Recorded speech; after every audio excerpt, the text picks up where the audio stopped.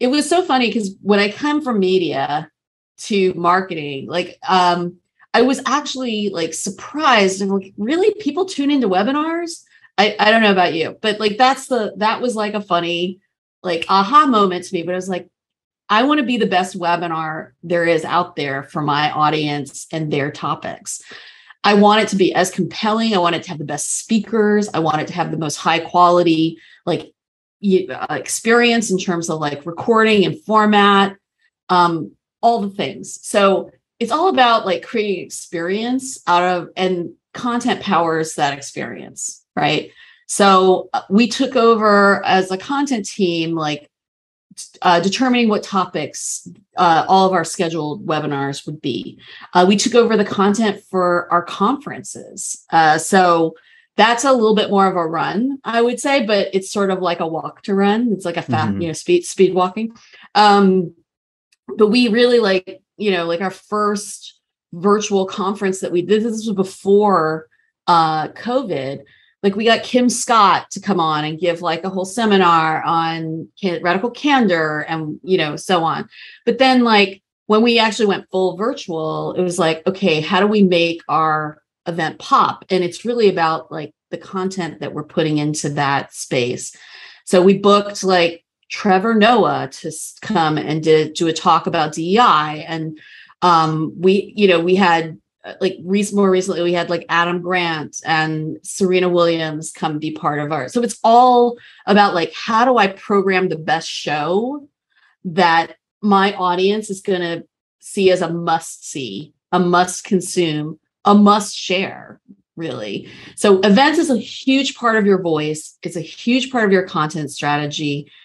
It's a tough one because not all teams are willing to share that value, right? Like, because I think a lot of marketing teams have events teams within, and the events team tends to either outsource or do the content themselves. But having a content hand in the selection, because you want your company to understand, I understand this audience best. And so I know the topics that they're talking about. I know the angles that will appeal to them the best.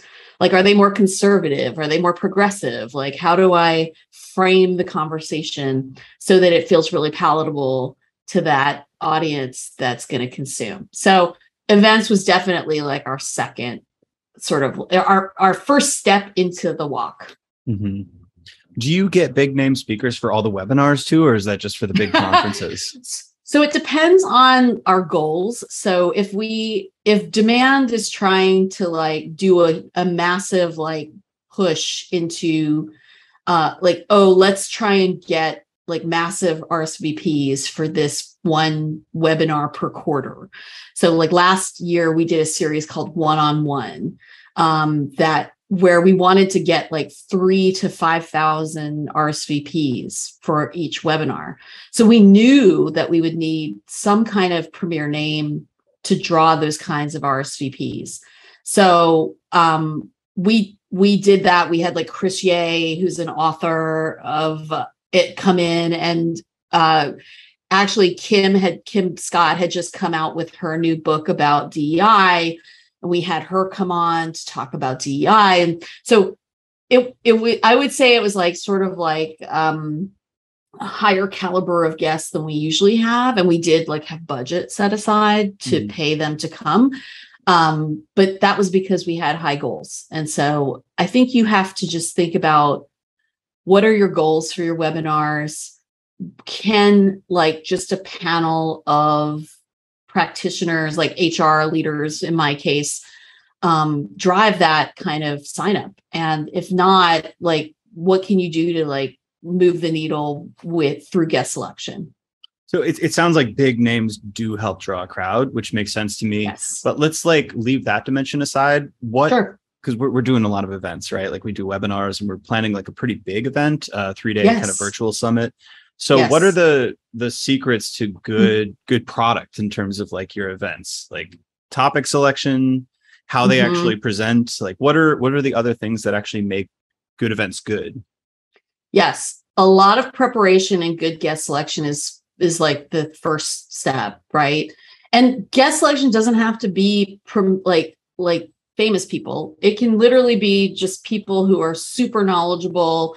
Like one of our first virtual events we did in pandemic, we were like really focused on like, what are the companies whose leaders we would want to hear from, or who are actually doing like innovative things that have like great stories behind them.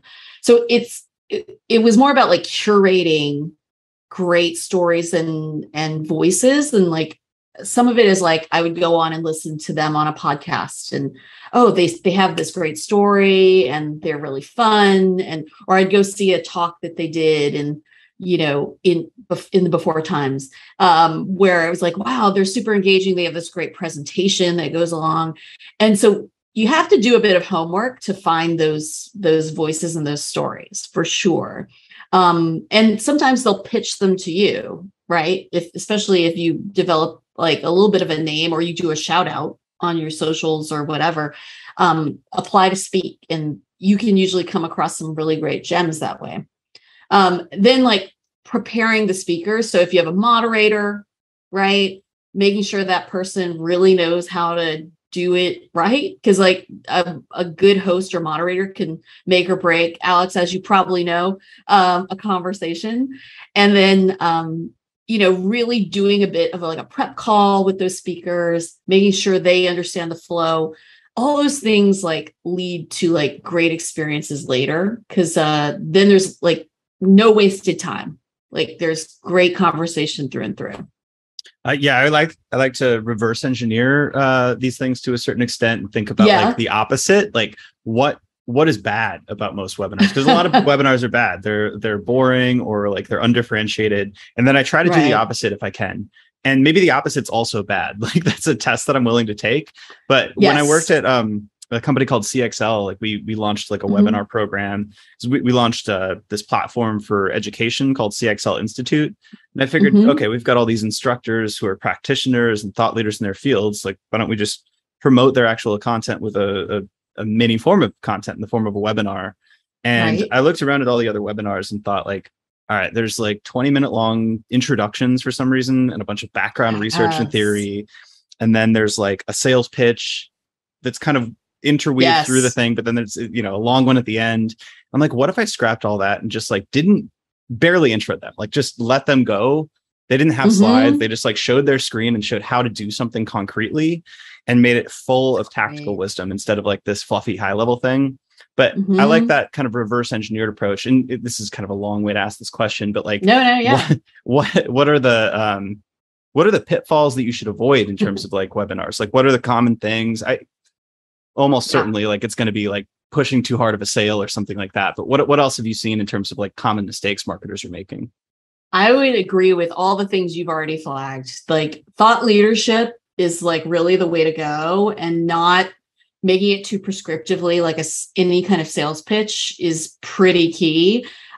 People will literally log out and not come back if they feel it's too salesy. And we, anytime we have like a little bit of a salesy anything in any of our content, like we get comments back or NPS like back from the like a survey that tells us that. So we try to avoid that, and it's like let's leave that as like the goal here is really like to make Lattice look like an ally to this viewer, right? We get you, we understand your pain. So, it's very high level and very thought leadership-y. I would also say, I want to go back to that moderator being a key point. Knowing how to get out of the way of answers. Like when you ask a question, let them answer it.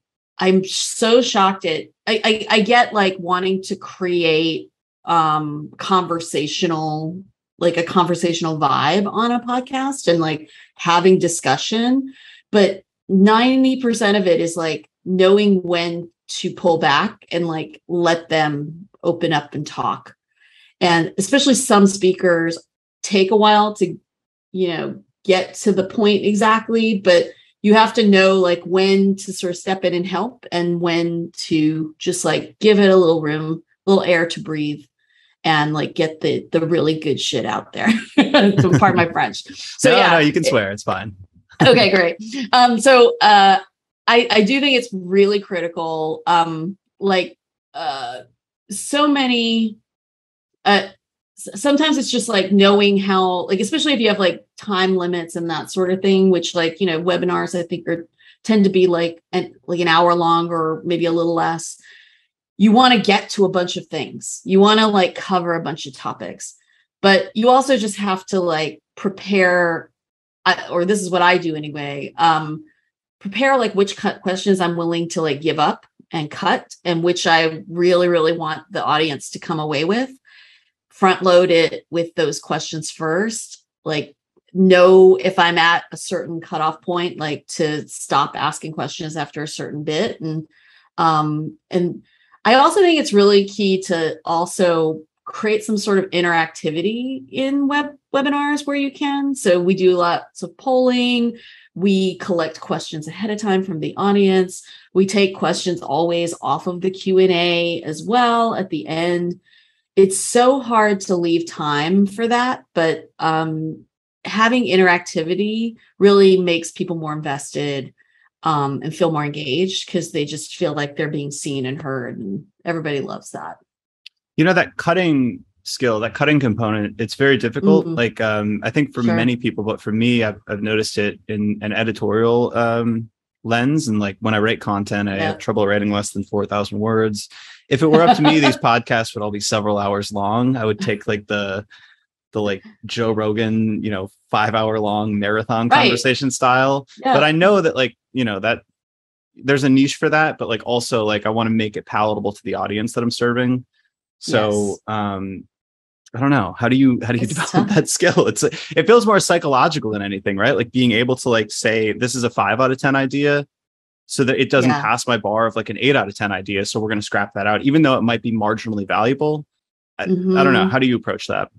Well, I think that's the media / editor in me, right? That's I've always I've come up through all kinds of different kinds of media, but most of what I do is I'm an editor, I'm a curator, and curating the message I want. Like when I'm editing an article or an ebook, it's like, this is the primary hook I want the reader to come away with. And I want everything within it to hang off of that hook. And it makes it much easier to say, this doesn't hang on that hook. I have to cut it. Like, let's just like, because it really like makes the message cleaner and makes you seem like a more focused deliverer, content creator. If you can do that, if you can sort of like winnow down and come to I think so. But there are obviously moments where you just want to let people like talk and let it be free form. I think it's just being wise about how often you do that in your content mix and how often you make it more focused and curated and edited down.